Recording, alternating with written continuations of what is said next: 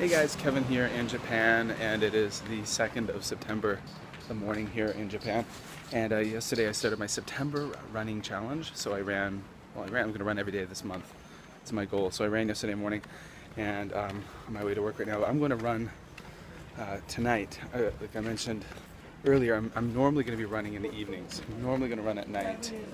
Normally going to run at night because it's more convenient for me. Fits in my schedule better.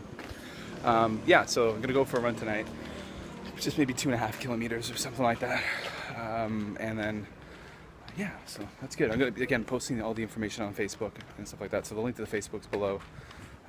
What else? I opened up my Etsy shop. So the kind of a family-oriented one. Crafts I've made. My wife's gonna be getting involved in that too.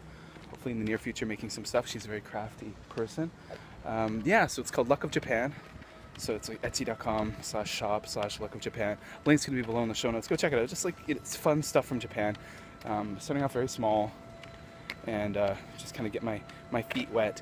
It's mostly gonna be kind of like it's oriented with lucky symbols from Japan. So things like Daruma, Moneki Neko, owls, and clover, which is kind of a universal good luck thing. There's a lot of cool handmade 4-leaf clover items there that I've put together.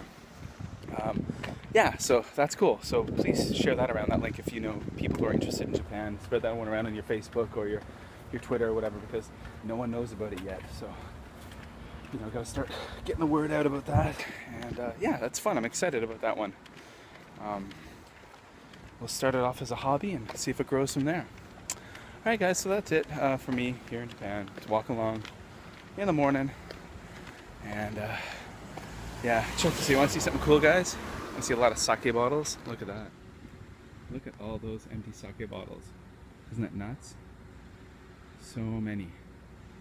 A lot of thirsty people have been quenched with that stuff. Alright guys, take care. Kevin here in Japan. Check the links below.